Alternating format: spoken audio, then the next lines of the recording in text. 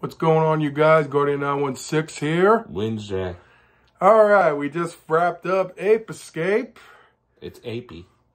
Well, for a 20-year-old game, Jay, I actually could say it was okay. It was an okay ending. I mean, it's basic. You know, like Rise Star. Capture the apes, and then you got to capture all of them. And all that. I mean, we will in the future get to Ape Escape 2 and the rest of them. Because personally, I've never played Ape Escape 2 or anything past Ape Escape 1. But Jay, for your first time seeing this, what do you think?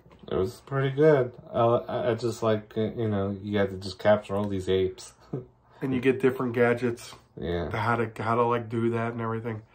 So for our final number, I give this a 6.5, which is a fair rating. 7.5.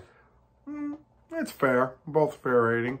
Now, with that being said, I've said it before, we are going to be doing another double review. And this one we've been wanting to do for quite a while right now. Am I right, Wednesday? Here it is.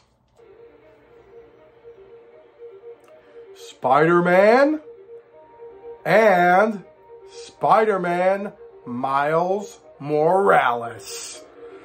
Our double review, and we will be doing the DLCs for Spider-Man.